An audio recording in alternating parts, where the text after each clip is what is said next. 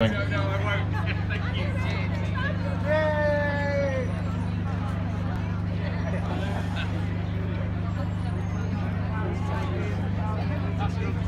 Good afternoon, everybody, and it's really great to be here with so many people that are here specifically for badgers. That's just something very special to me. Those of you who know me will possibly know the history of how I became involved in badgers, because I was actually a dairy farmer alongside my husband, and because of milk quotas we became non-viable. We opened our farm to the general public, and people started to bring orphaned and injured wildlife into us. And it was in 1989 that I had my very first badger cubs brought into me.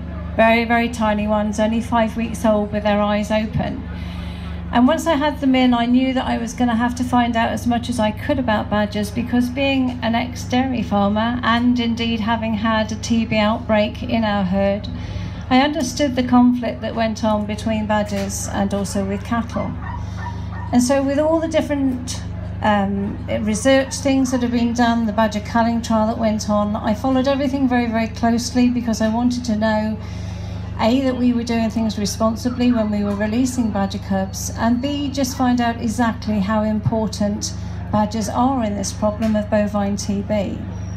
And before the badger cull started in 1990, I can't remember exactly the date, 1998, I think, 1997, 98, and I can remember Chris Cheeseman, who used to be the government advisor on bovine TB for 35 years, saying to me, Pauline, this research programme is going to once and for all tell us whether badgers are really connected to bovine TB in cattle. Yes, badgers are going to get killed, but at the end of it, we will know exactly what the truth is.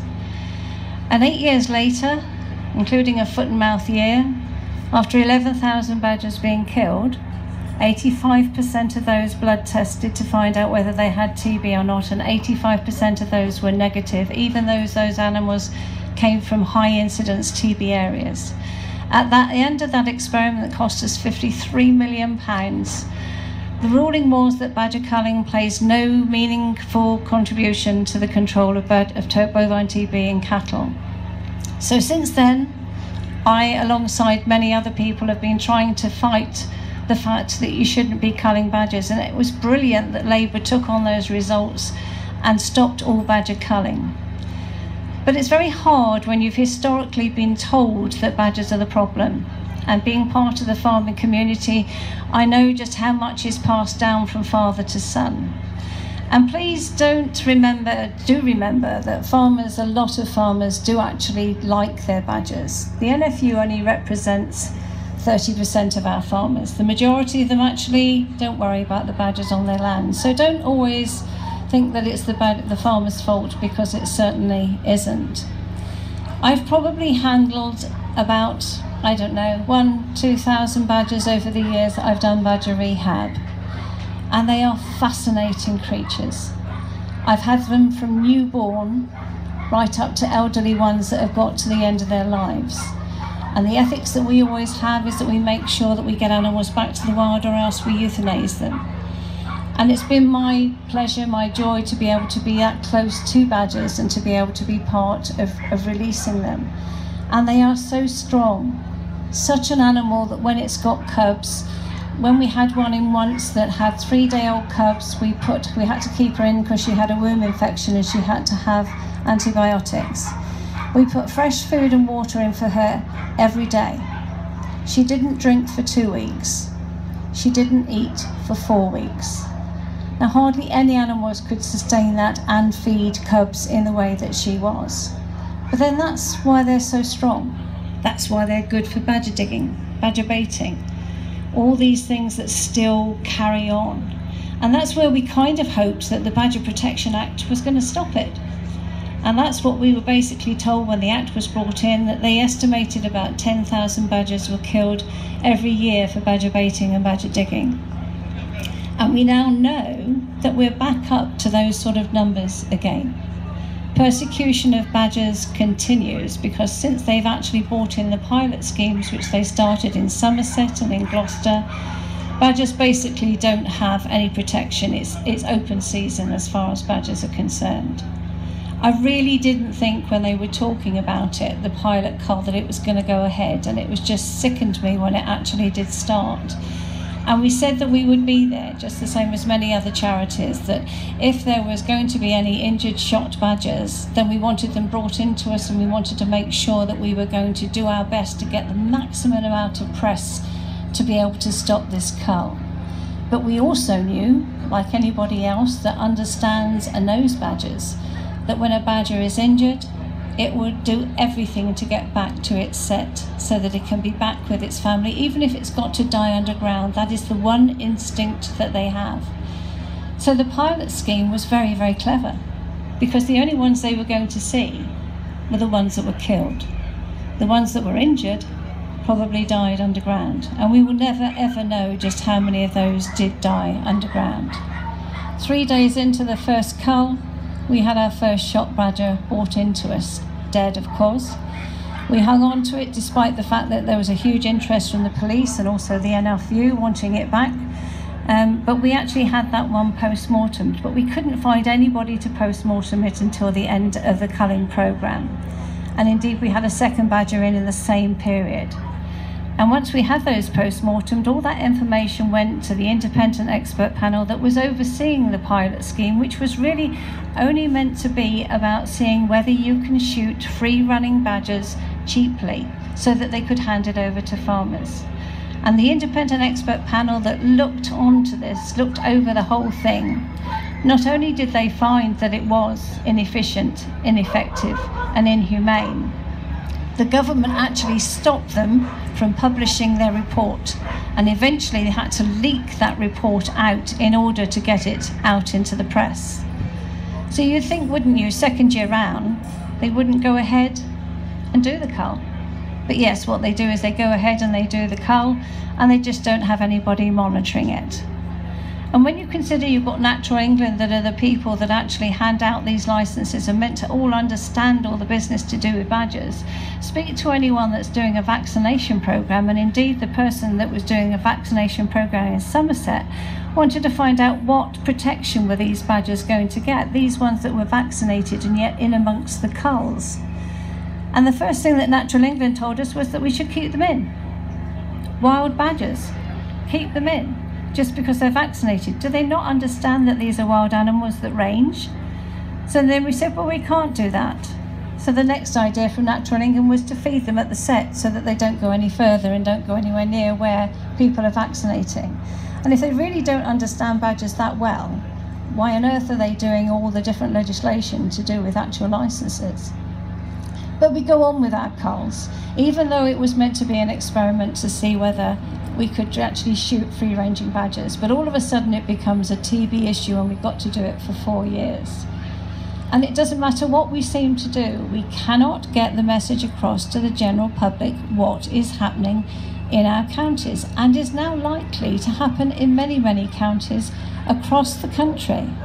It means that there are going to be out there people shooting badgers at night, shooting them with bullets that if they miss their targets, those bullets have the ability of travelling 2 to 3 miles before they stop. Animals that are going to be injured rather than going to be killed outright. And it's unbelievable that that is actually going on in our countryside. We are doing marches, we are doing everything that we possibly can, but we still don't have enough public help to try and stop this dreadful thing that is going on in our country. And if you are new people here today and you've listened and didn't realise about the cull, then please go home, tell at least another 10 people that this is happening. Because unless we get more and more people on board, we will never be able to fight this, because it's purely political. It's got nothing to do with TB in cattle. It's all to do with votes. And the only way that we're going to stop it is by people power. There needs to be more of us doing more so that we can actually save badgers. I find it really, really hard that licenses now are going to be issued as soon as literally into June, which I know from badger cubs, there will be dependent cubs. So if a badger is killed and she has cubs, those cubs are going to just die because they won't have a matriarch looking after them. Just before, about 3 or 4 months ago, we had some volunteers that actually heard shooting close to their home. They went out the following day to see what it was, and they found a dead badger. They told me about it. They went and got it and brought it in, and yes, it had been shot. In fact, it had gone through and the intestines were taken out the other side, so it wouldn't have died instantaneously. But bless her, she was found on her badger path, so she was literally trying to get back to her set before she eventually collapsed due to blood loss. And when we looked at her, we actually got a vet to check it, and we obviously reported it to the police. But the worst part of all was that she was a lactating female. And we knew from the rings around her teats that her cubs would only be a week old. So her cubs would have taken over a week to die. And if farmers don't understand that's why we're fighting for badgers, would they have their cows shot and leave the calves out in the field to die? It's not as simple as it sounds. Badgers are animals that went into the 20th century hated by many, many people. And I really thought once we got into the 21st century, we would have learnt a lot more. But here we are now with badgers in their sets, curled up with their cubs that they've had born this year. And within a few weeks, they will be coming up above ground without realising that it could be the very last time that they've actually gone out to walk their territorial paths. These are historical animals. They are animals that belong to the countryside, just the same as every other wild animal that we have in our countryside. Please, please do as much as you can. Support us against the badger cull. Tell people about it. As we've heard before, write letters and do everything you possibly can. I take my hats off to those people that go to the culls and walk their paths, because it's frightening. And I haven't gone down basically because I want to be at home so that if anything comes during the night, we can have a look at it, get the information, get it out to the press. But those people, they're out there in the night with torches and they're scared. But they care that much that they go out and do it every night, irrespective of whether they've got a job to go to or not. They give that time to try and save badgers. And I did actually go down on the very last night of the cull last year to see what they were doing and how they did it. And it was a beautiful night. It was absolutely cloudless and the sky was full of stars. And what was even nice, looking through proper binoculars, that you could see that there were still badgers out in the fields. If this keeps going on every year, there won't be badgers in those fields.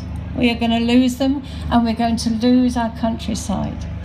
So please, all of you, if there's anything that you can do, care about our badgers, care about our wildlife, care about our countryside, and just do as much as you possibly can to stop these terrible culls from happening. Thank you.